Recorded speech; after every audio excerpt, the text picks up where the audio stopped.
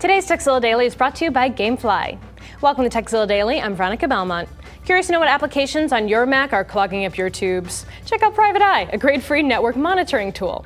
Now you just open up the app and you can see your outgoing and also incoming network traffic. Choose outgoing to see which applications are phoning home when they made a recent connection and what connections they're making.